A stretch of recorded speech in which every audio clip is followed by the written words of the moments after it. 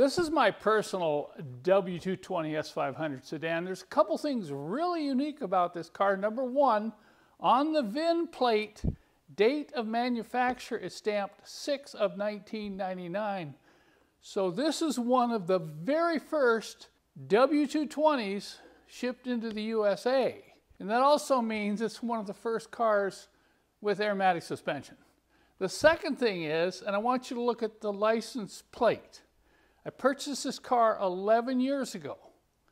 And when I drove it home, I didn't realize how I got home. And on the back, it said age 67. And I was actually 67 years old when I purchased this car. Of all the Mercedes-Benz I own, a lot of times I'll go to this S500 when I want to go cruising or even drive downtown because the roads are so bad. They're getting so bad everywhere that I really like driving an Airmatic car, even more than an ABC car. Maybe you've seen some of my other videos on the ABC suspension. This thing is such a dream to drive. And I know somebody say, oh, Kent, those things are hard to work on. Oh, they're so expensive. Oh, they're money.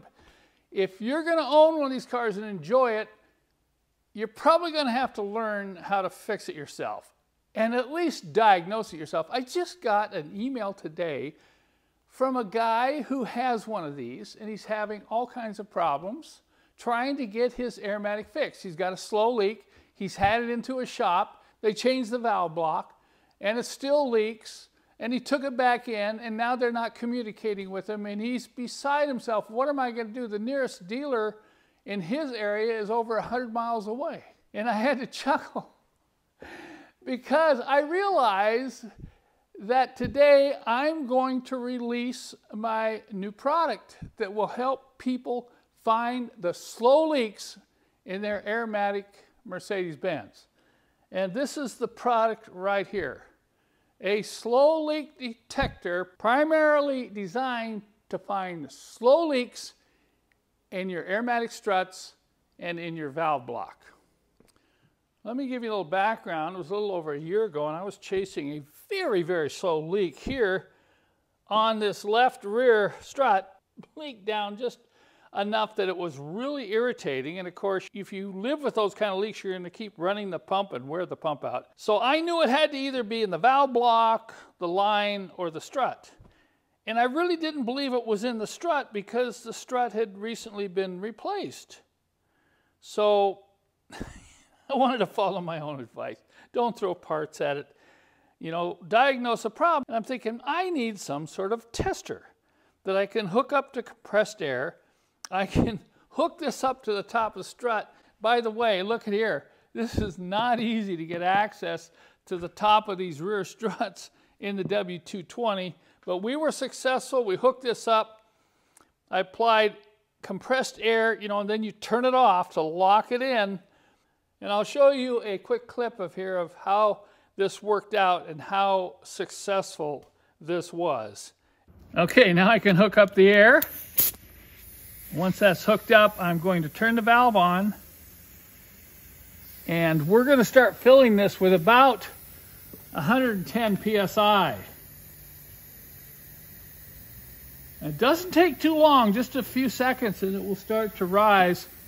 Once I'm sure this is as far up as it will go, turn the valve off and let's check pressure. But look, it's already starting to leak down. I have the valve closed so that, you know, I don't have anything going back through the air hose. It's all closed off to the gauge. I did spray a bunch of soapy water on this gauge to make sure there's no leaks. But what I wanted to point out was the Airmatic suspension holds a lot more pressure than just 100 pounds. But 100 pounds is going to usually be enough to test for a leak in the Airmatic strut. I'm going to look at my watch. You know, we shut that down about 3 or 4 minutes ago. We're going to come back in 8 minutes to see what's happening. We'll also check the back end of the car. We've been 10 minutes. It's gone from 98 down to 70 PSI. So what's nice about this is I know I can replace the strut now and not be concerned it might be a leak in the line, because it could be either or.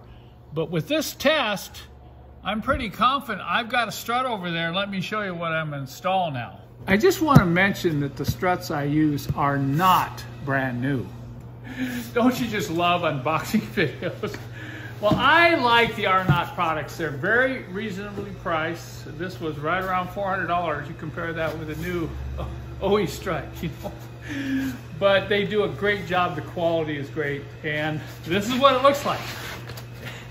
It's long and cumbersome. Right there. So that's what we're going to be installing. I'm not going to do an install video on this. There are at least 20 or 25 videos on YouTube on how to install Airmatic rear struts.